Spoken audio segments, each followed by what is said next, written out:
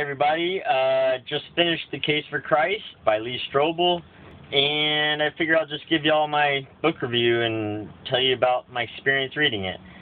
But first, let me assure you that I really do want to believe the truth as much as y'all, if not more, and I take the threat of hell very, very seriously. I mean, that's what got me motivated to investigate the truth, because I figured, you know, as a Christian, I had assumed Muslims were going to burn in hell, so, you know, look at the mirror and think, that's a serious threat, eternal damnation, so we have to be very careful that we're believing the truth. So, I'm sure I'm just going to say that I didn't really care and I already had preconceptions, but I really did honestly try to be open-minded and to seek the truth.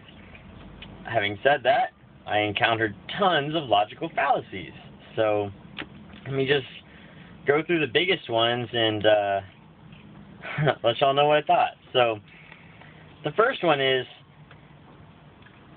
evidence for Jesus' existence is not the same as evidence for Jesus' divinity. Those are wildly different. And evidence for the historical accuracy of the Bible is not the same as evidence for the divine inspiration of the Bible. Those are very, very different claims, and they require very different amounts of evidence. You don't need that much evidence to say a man existed, but to say he's God, you need a mountain of evidence. And you can say that a book has some accurate historical facts in it, but that doesn't mean it's the Word of God. That requires much higher threshold for belief. And a single contradiction disproves biblical inerrancy. And if the Bible's not all true, can't be the Word of God unless God can make mistakes. So second, the burden of proof rests on believers. If you believe something and you want to convince other people that that belief is true, it's up to you to provide evidence. I don't have to explain anything. I'm in a position of ignorance. I'm not making any claims.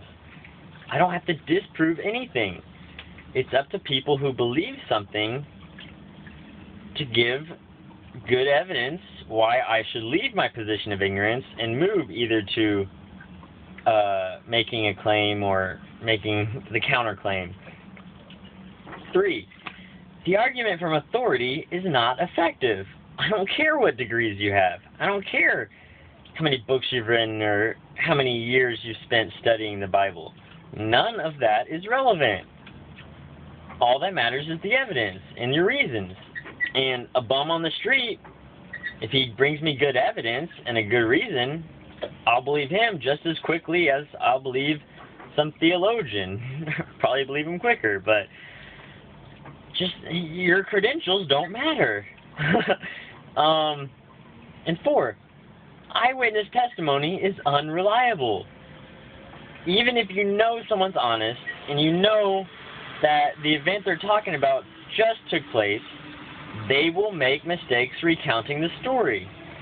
That's just human nature. It's hard to know things about the universe. Our senses are fallible. Our memories are terrible. And we have all these cognitive biases that just make it really, really hard to figure out the truth. So, someone telling you a story does not make it true. I guess those are my main criticisms, but okay, so given all that stuff, I'm still willing to admit that I could be completely wrong. The Bible might be divinely inspired. Jesus might be the Son of God. I'm not convinced yet, but I want to do this thing where, you know, you pray and ask for God to, you know, guide you down the right path, but I'm scared if I do it on camera, y'all are going to think I'm patronizing you, but I honestly do want to know the truth, and I don't want to burn for eternity. So just believe me that after this video, I'm going to honestly pray to God and ask Him, if I'm on the wrong path, please correct me. Please show me the way back to the truth. Because even more than myself, I don't want to lead others astray. I don't want to be leading people into hell.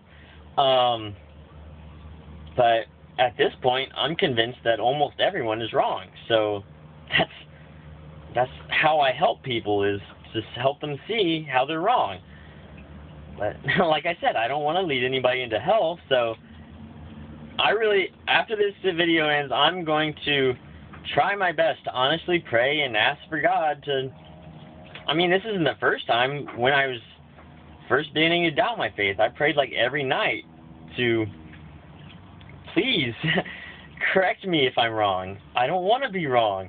But over the years, I've just become more convinced that the evidence for the Bible and for Jesus is not good enough.